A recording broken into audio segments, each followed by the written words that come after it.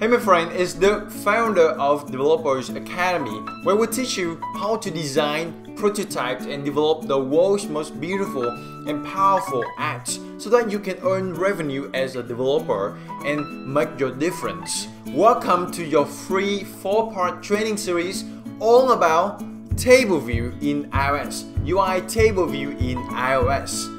Have you ever used or have a look at apps like Facebook, Instagram, Twitter or Snapchat? I know that those are big name apps, the best apps out there, but if you look at those apps, they all have one thing in common, that they use TableView to display a bunch of data, whether it is usernames, a bunch of posts on your newsfeed, or all the photos in your newsfeed in the Instagram, a bunch of tweets, all of those use TableView.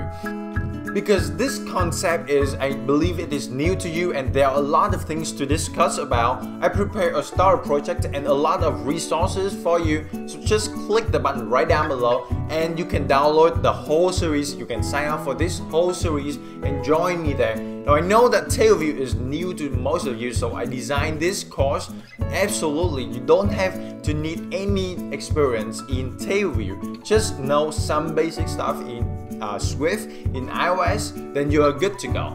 Now, by the end of this series, you'll be able to build exactly this app. This is the Photomania app. It displays our photo library. Now, this is the very beginning of our TableView endeavor.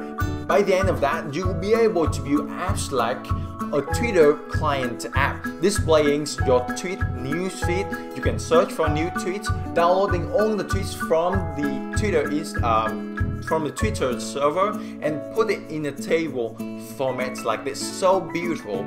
Or you can build an app that downloads all of your photos on the Instagram, download it back into your app, displays it exactly like a newsfeed on Instagram. We will talk about that in Total iOS Blueprint. So let's click the button right down below. Join me in this series. Click and download these resources and we'll go ahead, jump right into the demo in this one. And in the next few days, I will send you even more resources, even more videos in this series. In the next couple of days, I will send you the second part of this series, so watch for it, okay? Now, let's go into the demo.